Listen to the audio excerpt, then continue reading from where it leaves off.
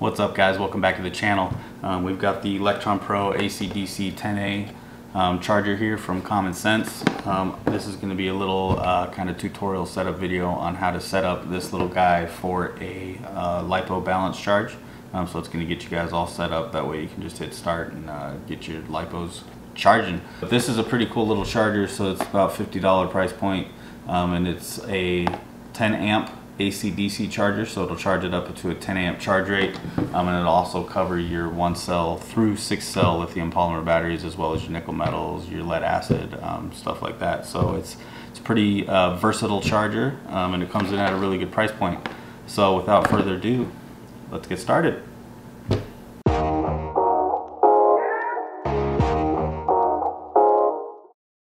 Hey guys, got a new merch store available with some hats, shirts, and other accessories. So if you want to pick up some cool swag and support the channel, go ahead and click that link in the description below.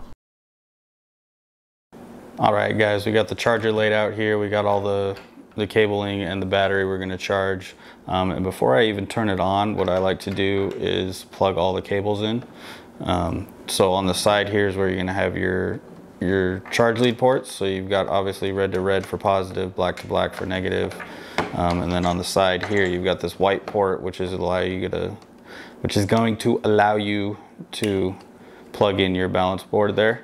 And this balance board breaks it down to 2S, 3S, 4S, 5S, and 6S. So that gives you the range to plug in all your LiPo batteries that you're going to require balancing.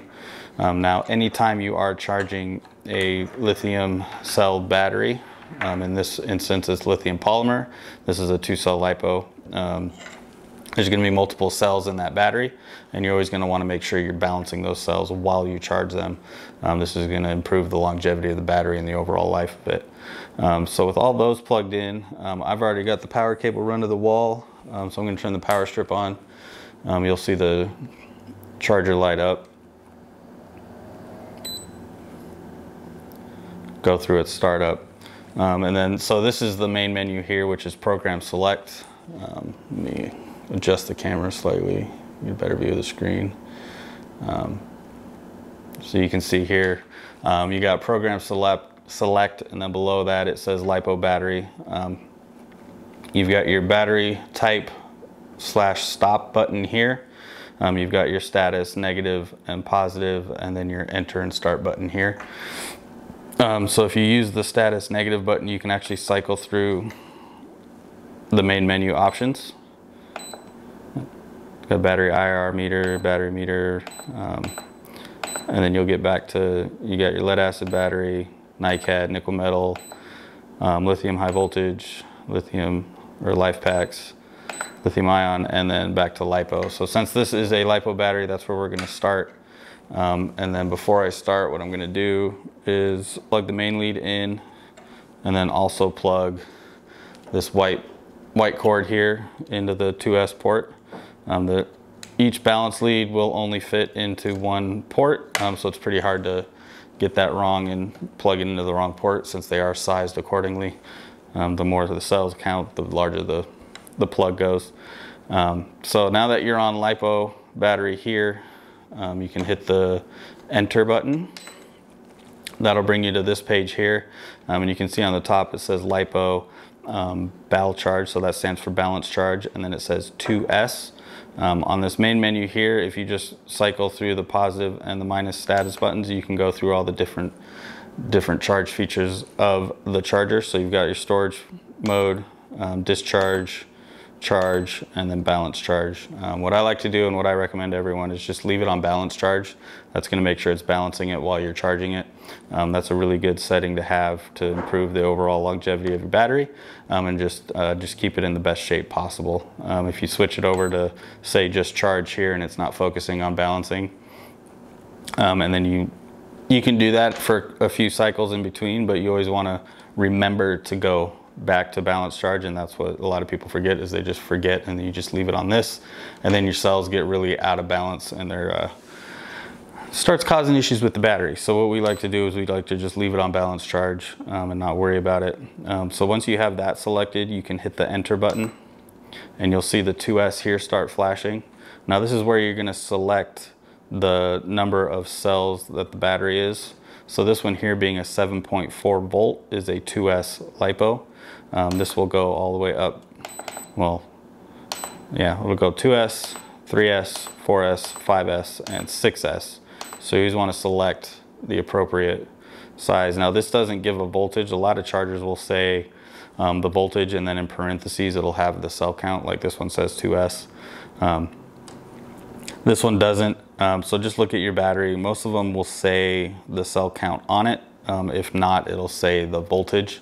Like this one here, it's a 5200 milliamp hour 50C 7.4 volt.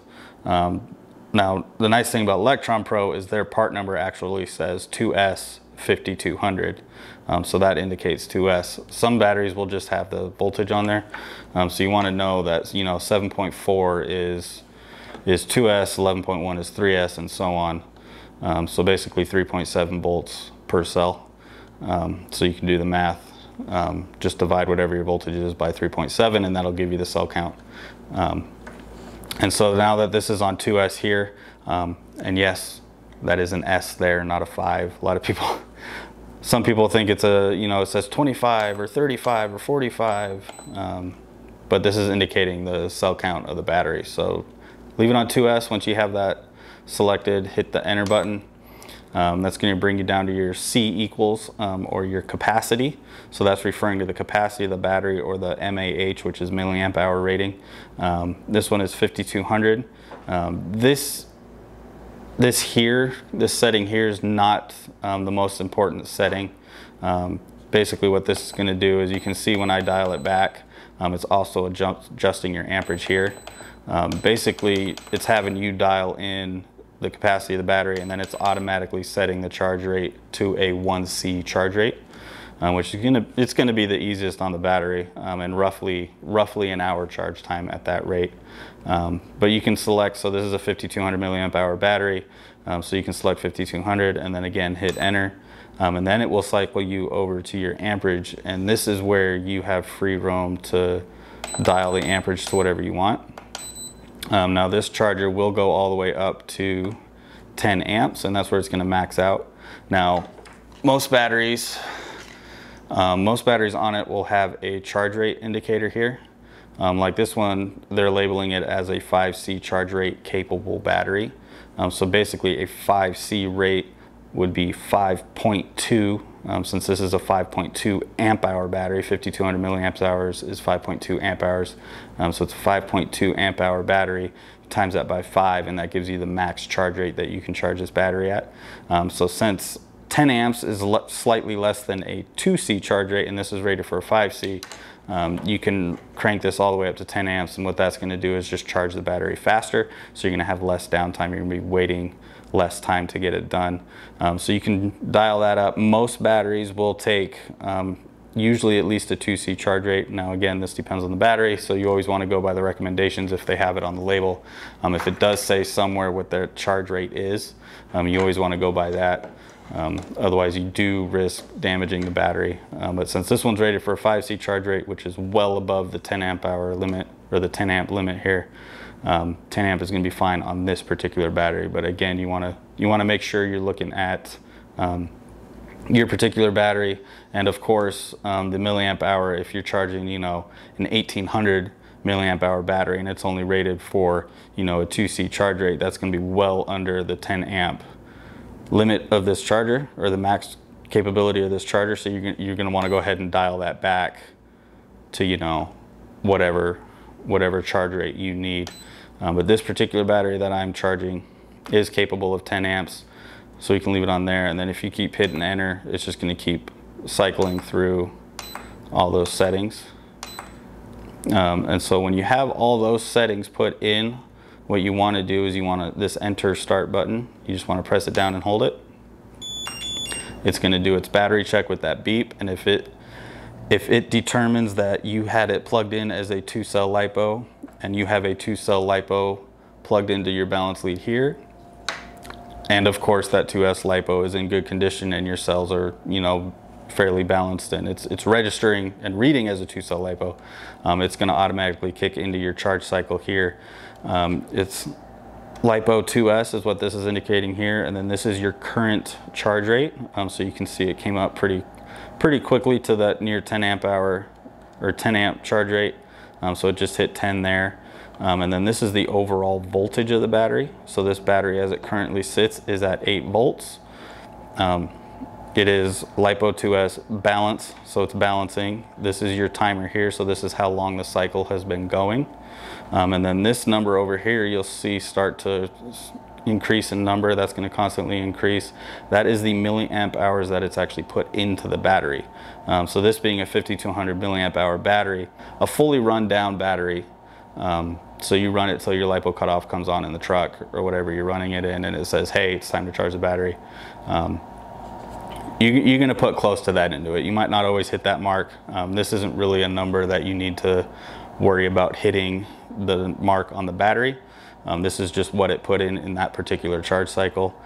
So like this battery is coming off of storage mode, so when this hits fully charged, that number is not going to be anywhere near the 5200 just because it wasn't fully run down, it wasn't fully charged, so it was right in the middle.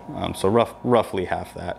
And then while you're in the charge screen, what you can do is if you hit the plus button there, this is your cell 1, cell 2, cell 3, cell 4. So this is a 2 cell.